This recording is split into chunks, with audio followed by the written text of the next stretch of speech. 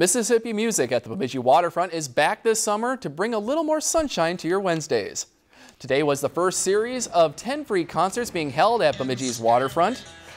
The last Walleye Orchestra played tonight, but groups will switch out every week. This year, food vendors will also be switching out, so you can expect something new every time you visit Paul Bunyan Park at the lakefront. I'd say there's probably 400 or 500 people out here tonight. It's fun, it's a family entertainment, it's free because of the sponsors tonight. North Central Door is sponsoring the concert as well as the other people that sponsored all year.